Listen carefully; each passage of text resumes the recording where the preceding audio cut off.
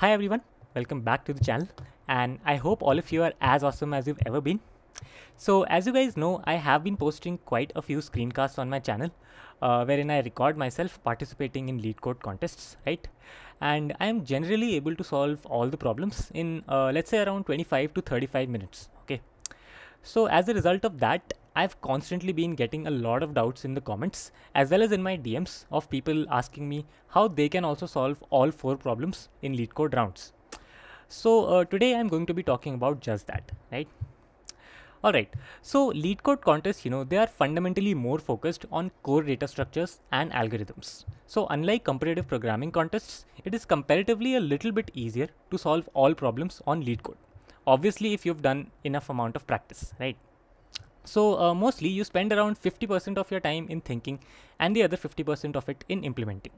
And that is why you don't really need to be very high rated on websites like Codeforces or CodeChef to solve all problems in a Leetcode contest, okay? So yeah, in this video, I'll be giving you a step-by-step breakdown of how you can solve each problem, starting from the first problem down to the fourth problem, okay? Cool. So let's start with problem A, okay? So this is generally a very easy problem, okay? And chances are that you will be able to solve it without the use of any data structures other than, simple arrays or vectors if you use C++ and even strings sometimes, okay? So to solve this problem, all you need is a very basic level understanding of a programming language and simple logical skills, right? So I won't be talking much about it for this reason. And additionally, you should have, a basic knowledge of mathematics, right? So things like GCD, LCM, etc. They are also rarely used in this problem, okay? So yeah, if you're a beginner starting out in your problem solving journey, I would advise you to practice by solving, a few Leetcode easy problems. And once you feel like you have a good enough grip on the programming language that you're using, solving around 20 to 30 Leetcode easy problems will pretty much make sure that you always end up solving problem A, okay? Cool. So now let's talk about the second problem, problem B. So problem B, this problem generally gets the medium tag. So this implies that it is a little bit harder than problem A, but it is definitely not extremely hard either, right? So again, it does not take huge amounts of efforts to be, able to solve this problem. So if you've been practicing DSA for around 2 to 3 months, then you probably have sufficient experience for it, okay? So let's talk about what you should learn in order to make sure that you solve this problem, okay? Cool. So the first thing that you should be very comfortable with is called the template library of the programming language that you use, okay? So it's called the standard template library or STL in C++ and the collection framework in Java, okay? So the STL provides a variety of important data structures and methods, so which can make your life very easy as a problem solver. So functions like lower bound, upper bound, and data structures like, set, map, etc. These are very commonly used at this level, okay? Right, and another topic that you should know at this point is binary search, right? So it is one of the most important topics in the realm of DSA and comparative programming. Alright, so the basic flavor of this problem, would be mostly some kind of an optimization problem. Let's say from O of n square to O of n log n or something like that. And most of the time, this can be easily achieved with some data structure which is provided by the STL, okay? And other times it will involve some, not so hard mathematics concepts like factors, multiples, GCD, etc. Okay. So with this added knowledge and ample practice of a few months, you will definitely get more comfortable with solving problem B in any Leetcode weekly or bi-weekly contest. So now let's talk about the third problem, okay? So problem C is where, things start to get pretty hard. So if you notice the solve count of any typical Leetcode contest, you'll realize that more often than not, there is a somewhat bigger gap between the number of solves of the third and the second problems as compared to that between the first two problems, okay? So this is generally because the third problem, it involves a variety of topics. So in contrast to the limited number of topics which are asked in the first two problems. And the major difference comes from the introduction of a topic called dynamic programming, okay? So yeah, dynamic programming or DP is a topic that most beginners are quite afraid of, and especially in comparative programming, and rightly so, okay? However, for the purpose of solving problems in a Leetcode contest, you don't really have to be a master at DP, okay? So all you need is a strong base in understanding, the traditional concepts of DP.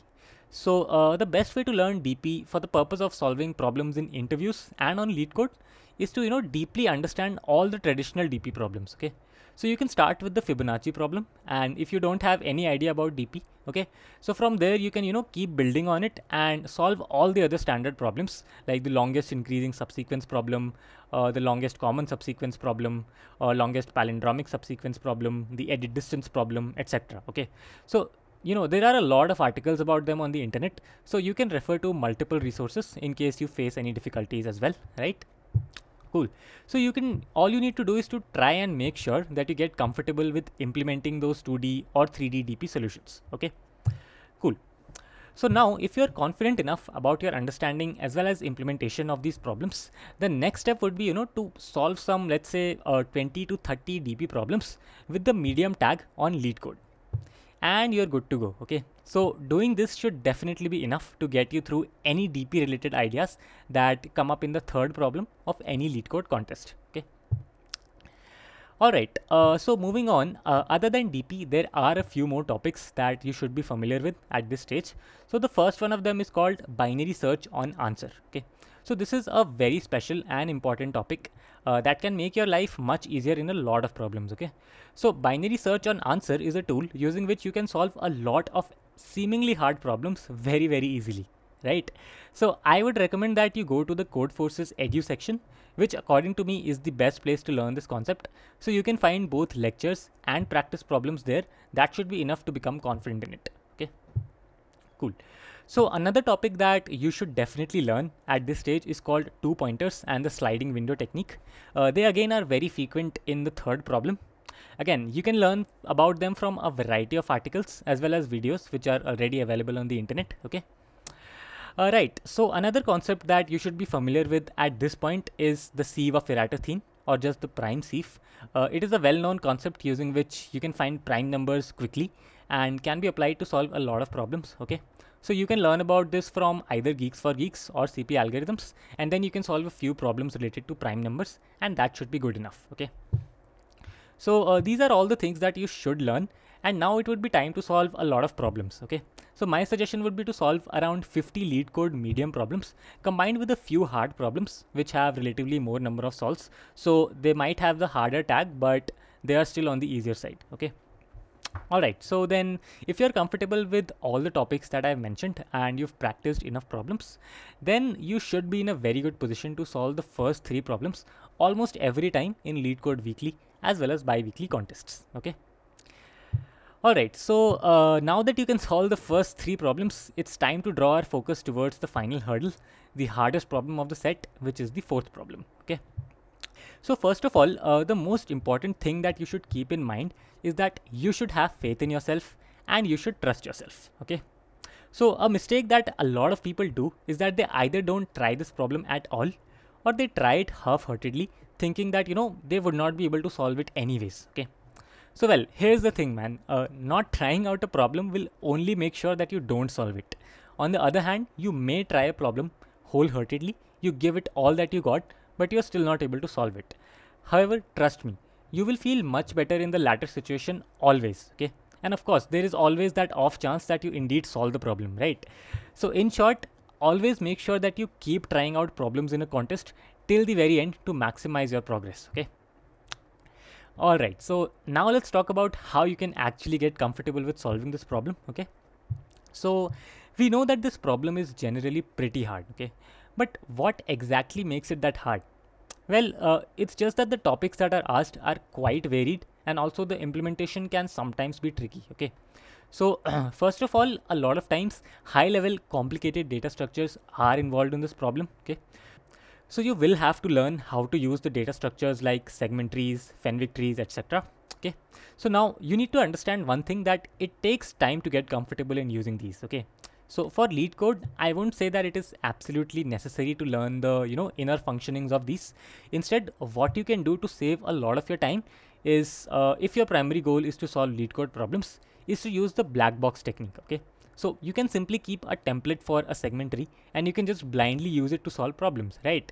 So you can check out this video of mine where I've shared a generic segment tree template, and I've also explained how you can use it. Okay, cool.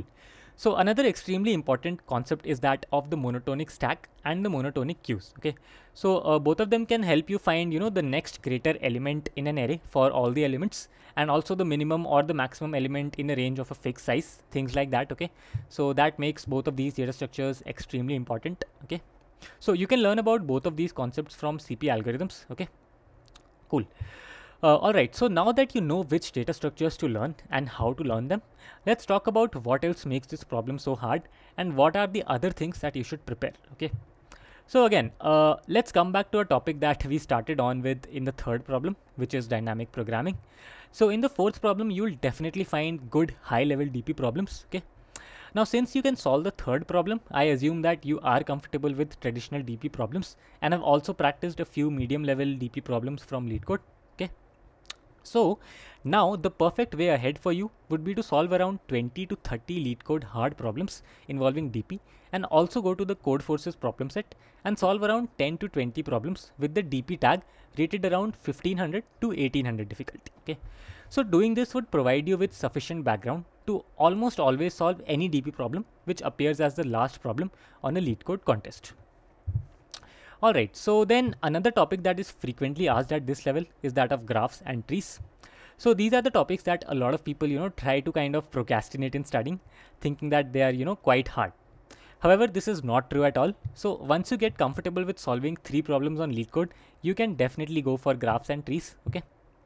So what you can do is you can first learn about DFS and BFS, for which a number of resources are available. Okay, so you can choose whatever suits you the best, and then you can solve around 15 to 20 Leetcode medium as well as hard problems based on DFS and BFS on trees. Okay, so the next goal of yours should be to learn all the basic graph algorithms, namely Dijkstra's, Floyd-Warshall's, and Bellman-Ford's algorithm. Okay, so you should learn about topological sorting in directed graphs. Again, so you can learn about all of these things from a variety of tutorials which are available on YouTube itself. And as always, once you're comfortable with the theory, you should solve around 30 more Leetcode problems based on graphs and trees. Right, so you can keep the distribution as let's say 20 hard and 10 medium problems. Okay. Alright, so with this, you are now fully equipped with all the tools that you will need to solve the last problem of any Leetcode contest. Okay. Now all that is left for you to do is to sharpen these tools by solving a lot of hard problems. Always remember, what makes the problem so hard is that it can involve the use of multiple topics that you've learned in a single problem. Okay, for example, you can have a problem which uses binary search on answer, and inside the checker function of the binary search you have to apply some kind of dynamic programming, right? So things like that are quite common in this problem. Okay, and the only way that you can get comfortable with stuff like this is by practicing really hard and making sure that you leave no stone unturned in your efforts. Okay. Alright, so this is it from my side in this video. I hope this video will add some value in your Leetcode journey and you'll make more informed choices about the topics that you should study for Leetcode. So yeah, thanks a lot for watching, and I'll see you in the next one.